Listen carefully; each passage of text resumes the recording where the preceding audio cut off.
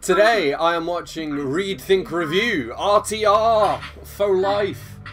That was a little bit of their If Writing Was a Person video, which I will link to below, and you should go and subscribe to them because they're a fairly new channel and need a bit of love. And because this is my Q&A video, I'm assuming a fair amount of people are going to watch it. So now there is no excuse for people to not click through and hit the subscribe button.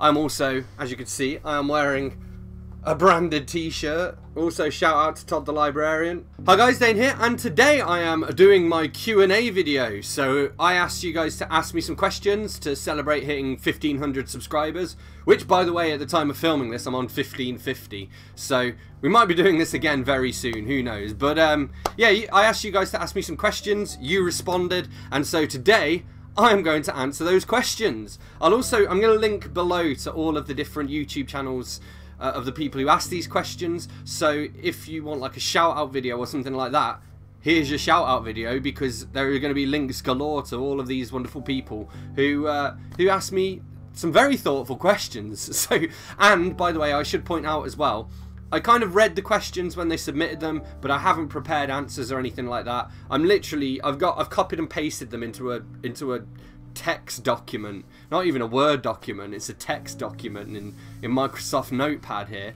But yeah, we're gonna go through and I will read out the questions and then try to answer them. Do you like how I even drink Slytherin beer? Question 1 from Rachel's Reading Corner, and she said, "Nah, congratulations on 1.5k. I'm sure you'll be doing another video like this for 2k soon. You've been talking about Stephen King recently and I was wondering, what are your favourite books by him?" Jesus Christ. Okay, well, we'll start with a nice easy question, shall we? Probably The Stand has got to be up there, the expanded version of The Stand. I'd go and get it, but actually Becca's asleep in the bedroom through there, so I can't go and access my books very easily. But it's probably The Stand. Why? Just because it's just so epic. It's just such an ambitious book, and not only is it ambitious, but it kind of executed on that ambition as well. On top of that, the whole Dark Tower series, I really enjoyed the Dark Tower series. The Shining, I never really got on with The Shining. I preferred Doctor Sleep to The Shining. I actually quite like things like Different Seasons and 4 Past Midnight. Actually, well, 4 Past Midnight, one of my favourite Stephen King stories ever is The Langoliers, which is the first story in 4 Past Midnight. And that's like a 6 out of 5. And then the rest of the book was like a 3.5 out of 5 at best. So the actual entire book isn't necessarily worth reading, but The Langoliers, the novella, I suppose you'd call it. Oh, 11/22/63, that was a definite 5 out of 5. I know a lot of people don't like Todd, I'm looking at you here, don't like King's later work, but that was just such a good book. Like, again, a really ambitious book that he did well. Alright, anyway, question number 2, Jasmine's Reads. She's got 2 questions, so let's go with question 2.1. If you could mash 2 books together, what would they be? I think one of them would have to be Northern Lights, also known as The Golden Compass by Philip Pullman, because it's like my favourite book. But then I kind of want to mash up that with It by Stephen King, going back to Rachel's question. Because how good would that be? Like a combination between this sort of, I don't know, I almost like YA adventure, I guess you'd call it. It's like an adventure at heart, basically. And and then mixed with It. Plus, as well, if you look at the themes of It, which is very much about, like, as an adult going back to confront your childhood almost, I think that would be perfect for me to have a mixture between my favourite book as a kid and then Stephen King just messing with my head. Question 2.2. If you were arrested and couldn't give an explanation as to why, what would your friends think you had done? This would be one of 2 things. It would probably be like drunk in public or possession of a controlled substance, probably. You did ask. This is from Miriam from Between Lines and Life.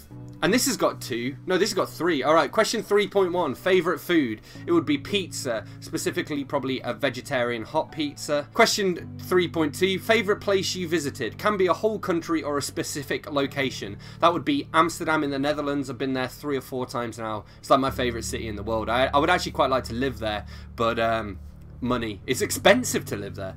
And question 3.3. If you could time travel, where would you go in time and place? I'm going to give a punchline here from an episode of Red Dwarf, and that would be, I would go to Dallas 1963, stand behind the grassy knoll and shout, duck. Question number 4. This is from A Wondering Mind. Congrats on 1.5k, Dane. I've always been curious if authors have a favourite book they've written or if they love them all the same. I don't know if this is like asking what's your favourite child, haha, but what's the favourite book you've written?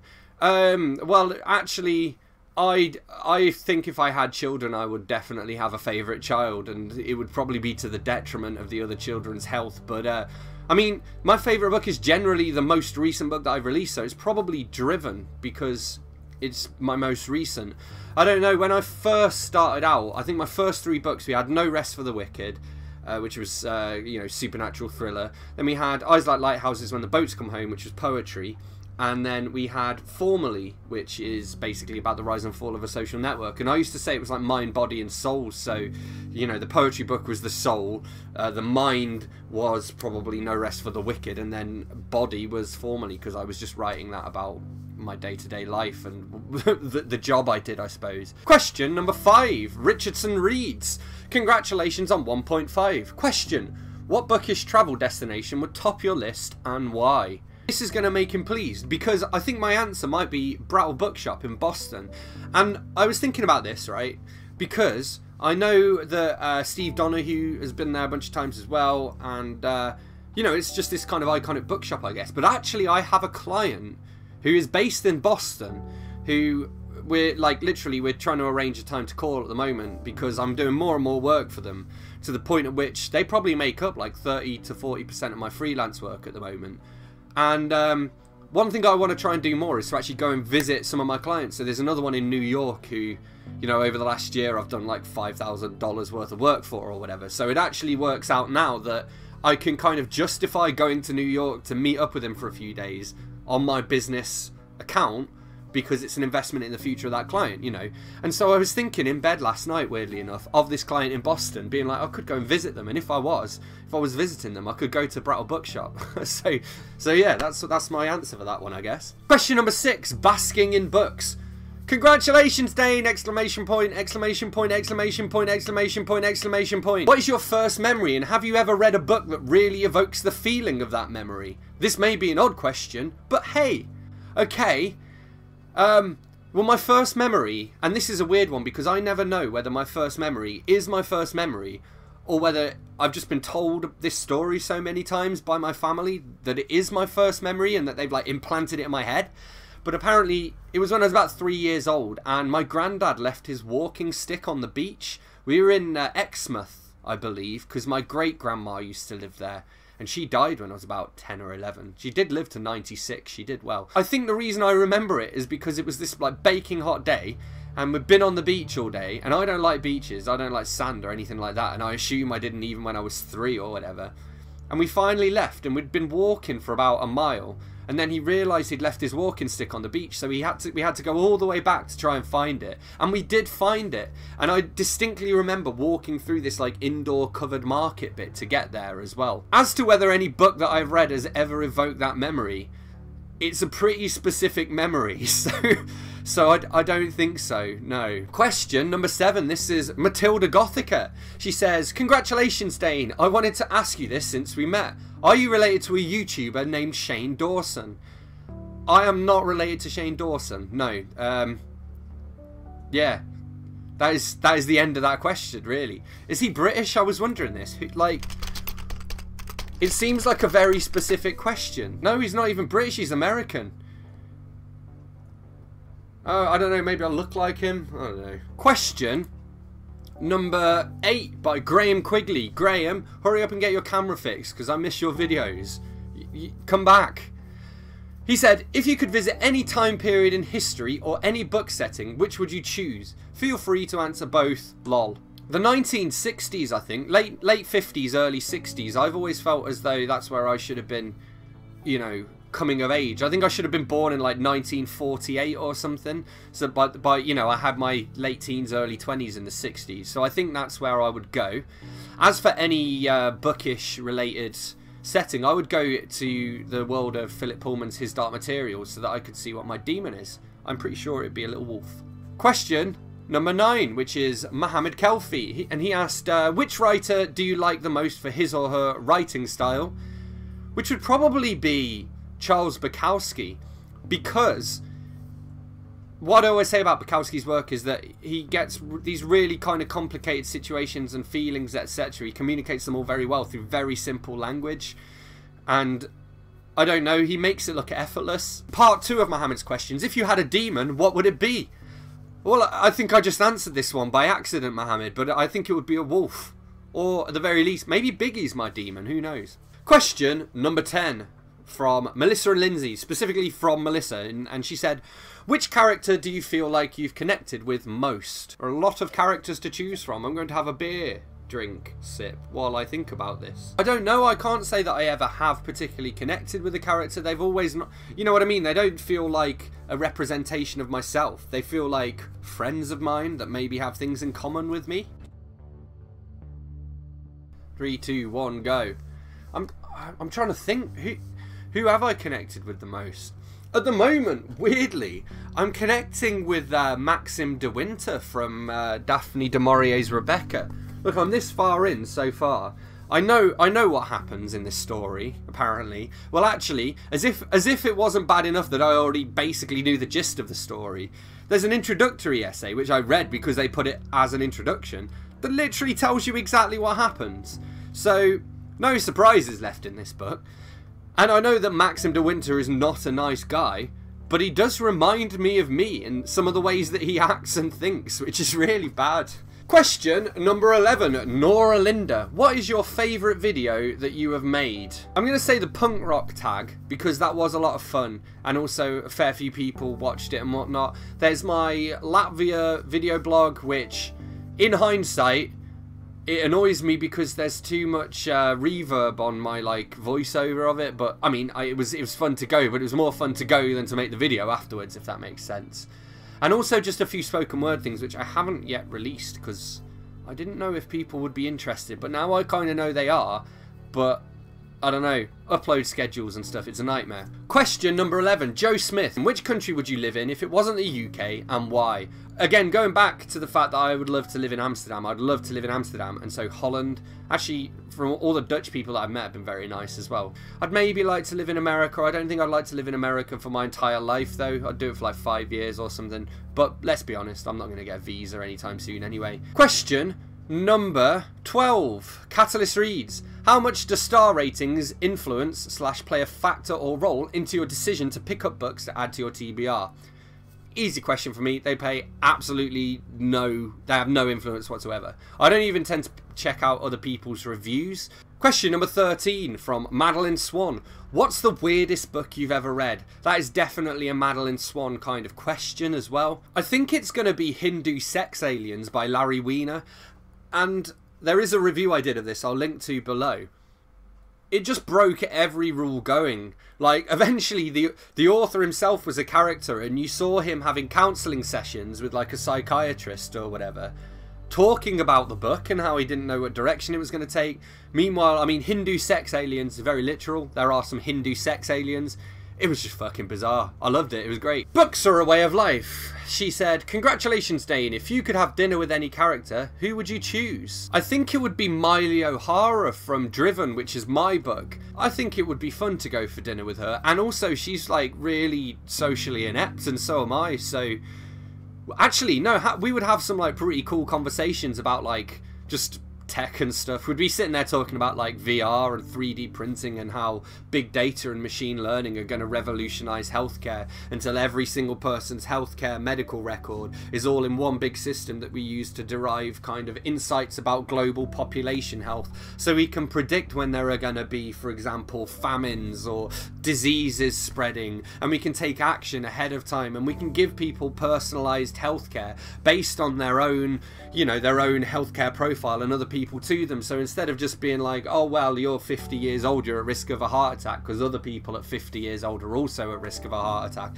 it will take into consideration the fact that, well, actually you're running some marathons and you're pretty fit there. If anything, what you should be worried about is this kind of one little bit of DNA in your DNA structure that means you could develop this disease. So we're going to head off this disease by doing this right now instead, and it's going to save the whole healthcare system billions and billions of dollars every day. So we'd probably Miley O'Hara. I think we'd have some nachos and talk about that. Alright, a question from Jellicle. I hope I am not too late to comment. You're not. My questions for you are: 1. You read so much, make a lot of videos, watch videos. When do you have time to write? Do you keep any particular schedule for writing? Is there a certain type of day you prefer for writing? That sort of thing.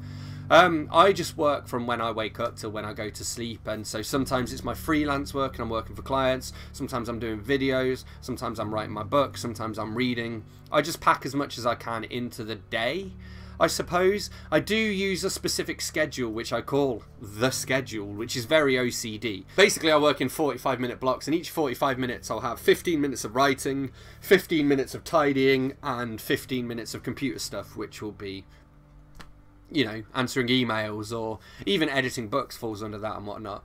And actually, I have been finding that Angela Hart from Books of My Heart, her words on the page-a-thons are really helping. So once every 3 months or so, it's like a 24-hour write-a-thon, and I've been doing about 10k words for each of those, and that then buys me time throughout the rest of that 3-month period, I guess. Question 2 from Jellicle. Which of your books would you most recommend to a new reader, and why? I guess going back to what I said earlier, I would say Driven, because it's my most recent, and also it's the first book in a series, and book 2 is hopefully coming out later this year, so, you know, you want to be kept up to date with that. Okay, Bubbly Bookend. My question is, what is the weirdest food combination that you really enjoy? I actually don't really do food combinations.